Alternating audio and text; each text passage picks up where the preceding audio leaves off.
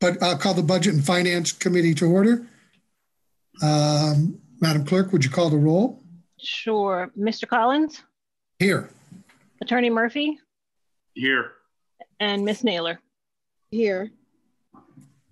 The first item on the agenda is a vote to recommend to the full school committee that it approve expenditure of $5,690,475 from the Department of Elementary and Secondary Education for FY21 Coronavirus Relief Fund School Reopening Grant. So does that mean we don't get it if we don't reopen? We reopened. So the reopening grant actually covered all reopening expenses, including the remote part as well. So we've had various expenses. We've kind of used this like a little bit of a catch-all because most of these expenses are completely unplanned. And IT has had, as you can imagine, stuff come up that, we had things come up that were completely unforeseen. So that's what our plan is to use the funds for. Okay, so it's not contingent upon this latest threat to reopen schools. No. Nope. It's been a very helpful pot of money. It's been just kind of a catch-all for everything that has come up that is not in the budget. Excellent. Are there questions? No, sir. Hearing none, is there a motion to recommend to the full school committee? So moved. Second. All those in favor, Madam Clerk, please call the roll. Sure. Mr. Collins? Yes. Attorney Murphy? Yes. Ms. Naylor? Yes. Okay, passing. So the second item is an item I put on to discuss legal costs. While we pay for a lot of our legal fees through the Bulkley-Richardson arrangement, and that this year is about where it ought to be, we are experiencing an increase in legal costs, both in the special ed area and this year for COVID costs. And it doesn't, at least in my opinion, it doesn't appear the litigation stuff is going to go away anytime soon. And so when you take a look at some rough numbers, and I'll have Pat give us some rough numbers in a minute, if you add those other legal costs, like for COVID-19 and for the litigation for special ed, they're significant amounts, and it's probably almost half again of what we're paying Bulkley-Richardson. A lot of the companies recently around here, the big corporations, Smith & Wesson, Bay State Medical, and a few others, where they did all of their legal work the way we are currently doing it under retainer arrangement, have switched to bringing in-house counsel. And I think it's probably time we take at least hear what those expenses are, and then have Pat go back and see what would it cost us to follow a similar path if we created a counsel division within our own school department that would answer to both the school committee and the superintendent. So Pat, I was shocked at the cost, but go ahead, let the other people know. So we've been with Bulkley-Richardson for 10 years, and I actually think that they've had their rates frozen for all 10 years. So at least 6 of them anyway. At least 6. So it's been a while since they, it's been at least 6 years, I would say, then that they definitely haven't increased their rates. But that being said, our usage of them has continued to grow. Over the years, we've increased the amount of work that used to go to the law department that now goes to Bulkley-Richardson, and the amount of work that used to go to labor relations that now goes to Bulkley-Richardson. There were some cases that we were losing, and we were kind of getting frustrated with losing. And so we chose to kind of bring some of those and have them do it. And then this past year and a half, we've gotten rid of our SPED vendor, our SPED attorney, and we've been using them for all of our SPED work as well. So after talking with Mr. Collins, I went back and looked, and we've gone up. I mean, we're at $566,000 with them this year. So it's a pretty significant contract amount. So I think we get a really good value for those services, but I do think if we were able to bring something like that in-house and hire an attorney or some staff in-house, we could have a significant savings at the end of the day. And Pat, how much is beyond our old relationship where we had the retainer in order to do the more routine work? What, like the SPED and the COVID, how much do you know how much money of it was in that area? I mean, their regular contract's about 220,000. So everything, you know, between so this is double it.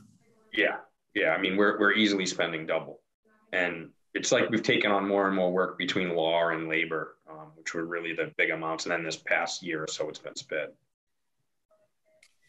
So you guys join in, but I think it might be time for Pat to take a look around and what would it cost to have a department within the school department that would be our own, that we wouldn't have to worry about because there'd be an employee and we wouldn't be vending everything out. And I'm sure it would take more than just a lawyer. I mean, most law offices would need like a paralegal and some research tools and stuff like that. But look at a whole myriad of costs to see what would it cost us to do that. Would it be worth us discussing this and then maybe recommending to the committee that we create a new position within the department? But we don't want to make that decision without looking at what we think potential costs might be and if there are potential savings. LaTonya, are you in the car because you don't have Wi-Fi at the new house yet, or just because you're No, you missed it. I'm furniture shopping, so I'm taking a break from my furniture shopping to jump on this call. So my mom is in the store still. I'm sitting in the car I'm with you all.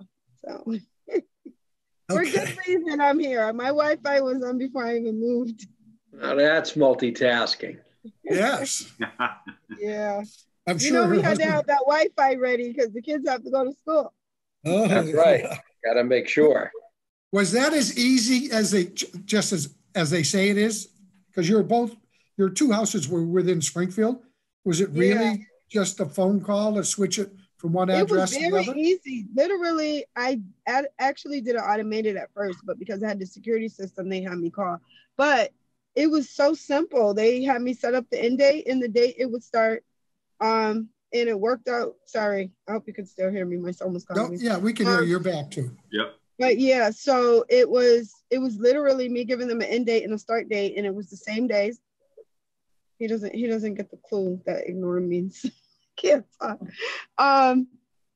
And they set everything up. So literally when the other ones turned off, they had somebody in that morning on that Saturday morning to hook everything up.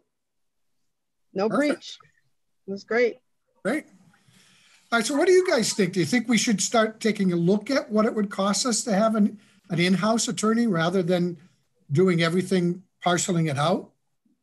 Well, Chris, if I may ask a question about this and maybe even a comment, I think there's an opportunity cost that we should look at as well in addition to the financial cost, because there's something to be said about somebody being internal and really understanding the way that we work and the challenges that we face. And I think although we have had tremendous,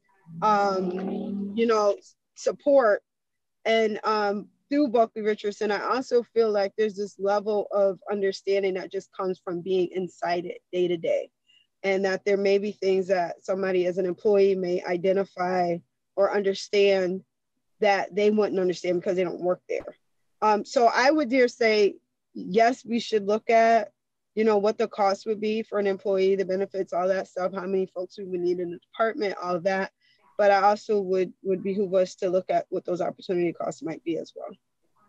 Yeah, and access for our departments too. If you have an employee who's there in the building, I think there's some value to that as well. I think that also. Pete, what do you think? Do you think it's worth taking a look at? Yeah, thank you, Chris. I would agree with LaTonya. It definitely, we should take a look at it. If we can save money and have the same level of representation that we have now is certainly something that we should look at. Obviously, the special ed costs are something that we've struggled with over the years.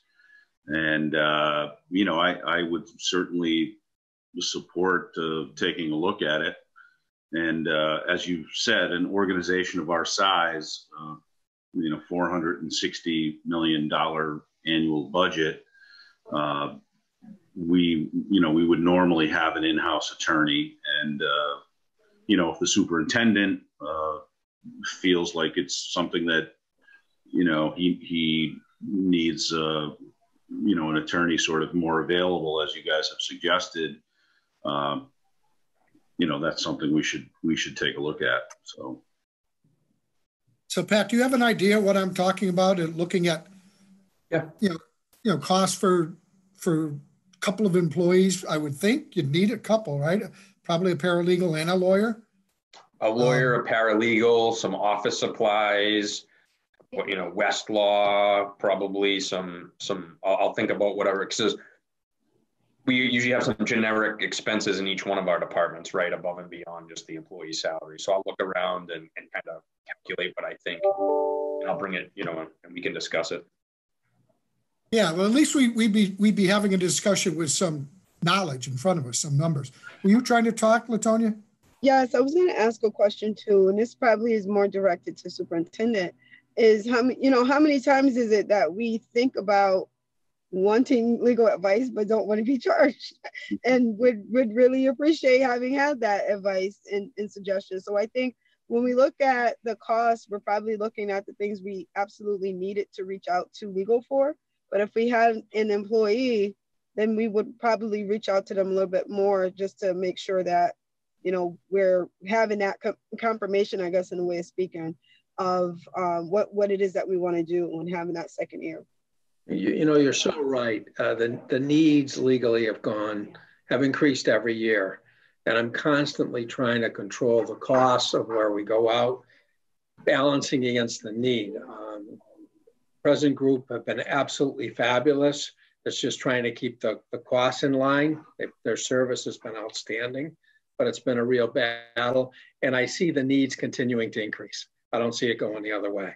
Special education is becoming more and more litigious, but so education in general. So every district in the state is facing this. So there is an increase in need, and I think having someone in-house would help us fulfill that need. So I completely agree that it's time to look at that. The needs have been great. Present council has done an absolutely fabulous job, but the needs are significant. And I'm constantly trying to make a decision. Do I get what we need here, or I try to keep the costs down? And it's a battle. So I absolutely feel we need the full in-house counsel.